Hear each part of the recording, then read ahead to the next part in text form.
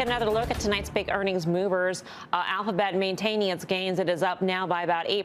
GM is 1% gain there. Take a look at Gilead Sciences. That is down by almost 4%. And PayPal continues its slide after hours, down by more than 16%.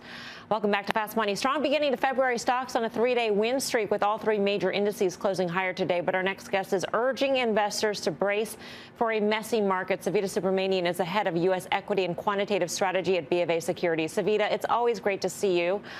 So likewise. The 10% correction is likely behind us. But what do you mean by a messy market ahead? Look, I just don't think it's time to buy the S&P 500 wholesale. I don't think this is going to be a year where the S&P turns in great returns. And so just to set the stage, our target for the S&P this year is 4,600. It's a little bit higher than where we are today. But I think that between today and year end, we're going to hit that target multiple times and we're going to see some big swings in the market. And I kind of feel like this year is a year where we recalibrate expectations to an environment where cash yields are likely to move from zero, worthless today, to something closer to 2% by the end of the year. And this is our economist's latest rates forecast. So I think it's going to be a year where we are shocked by the volatility. We've already seen quite a volatile January.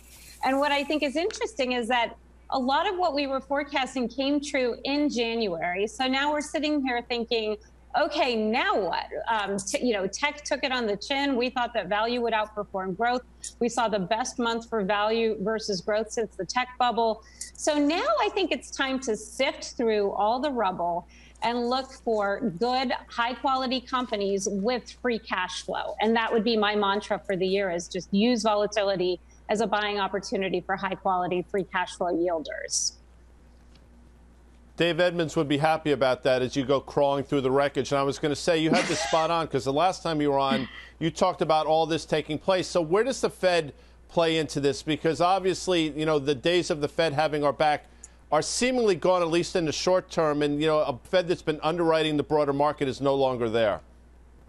I agree. I mean, I think the idea that the Fed is going to act in response to market volatility is not necessarily the right framework today. I mean, the Fed's dual mandate, neither of those metrics include the S&P 500. So I think we need to get used to the idea that, asset inflation maybe is behind us and we're now heading for real inflation.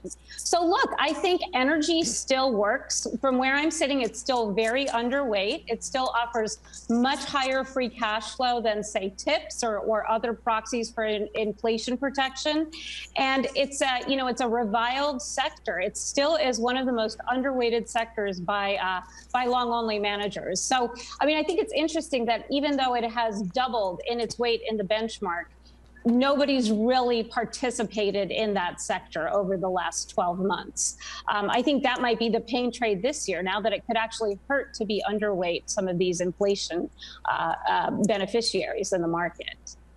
Savita, that your house call is for 7 rate hikes this year, which is extremely aggressive. Is it hard to even say the S&P 500 will move even higher from here, given that forecast? I mean, that means all sorts of things for stocks in terms of, the cost of money and the dollar, et cetera.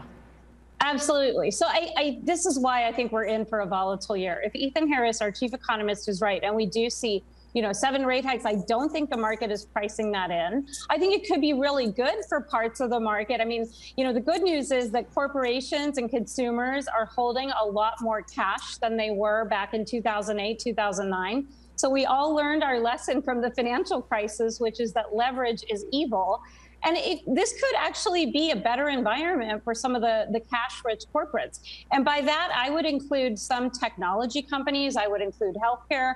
I think financials is a really unlevered and interesting, high-quality sector today. Mm-hmm. So, I think that this is going to be good for parts of the market. Unfortunately, what gets hurt are some of these longer duration growth stocks in an environment where discount rates are rising. And that's where I think the S&P might be in trouble, because that's a bigger weight in the benchmark. All right. Savita, great to speak with you. Thanks so much. Savita Subramanian. Great to see you. BofA Securities. Karen Finerman, that's great. 7 rate hikes if the yield curve actually steepens along with it. Right. I mean, I guess you have to, 7 rate hikes, that's certainly a lot, but you have to think about what she said. What is the environment in which they do those 7 rate hikes, right? Because I don't know, I don't think the Fed is on autopilot like they were back in 2018. I do think they'll be pretty data dependent. It seems a little aggressive, but listen, we've been at 0. I feel like we're the college kid that moved home and we expect the Fed to like cook for us, clean, and we don't have to do anything. Well, now the Fed's saying, yeah, look, I'm not doing everything anymore. You got to do something. So I'm okay with higher rates, but 7 hikes, that's a little aggressive, I think.